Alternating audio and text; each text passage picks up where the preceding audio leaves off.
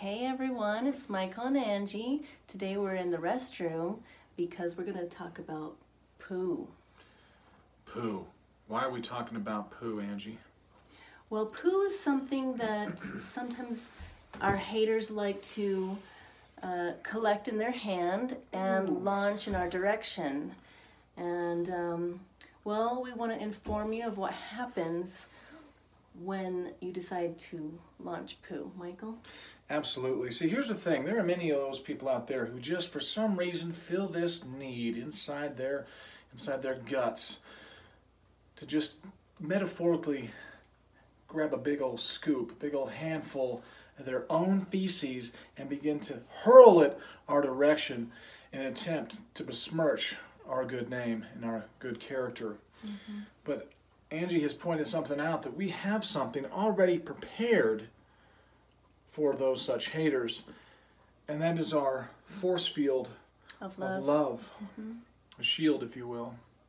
So what would happen if a hater decided they just want to get down, get themselves a nice handful of some hot poo and throw it our direction? What's going to happen to that, Angie? Well, it's just going to bounce off of our love shield and ricochet back in your direction. And unfortunately, that means it might end up in your face, in your eye, even in your mouth.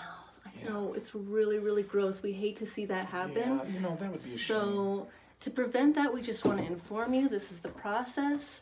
And just, if you feel the need to defecate, just find yourself a toilet. Where might they find a toilet? We're next to a toilet right here. Here's one. Look at that. Looky there. There's one right there. Most buildings have toilets. You can put your poo in there. Mm-hmm. Yep. Okay. Just save yourself the discomfort, the embarrassment, the ick factor. Just find a toilet. If you have poo, use a restroom. Yeah, just keep it inside your bowels or release it into this toilet here, this perfectly good toilet. Well, not this one, your own, or maybe this one, I don't know. Because we got a full effect love shield going on. This force field, love for them poo flingers and haters. So fair warning, you've been warned. Keep the poo where the poo belongs so it doesn't bounce off of us and stick back to you. That's right.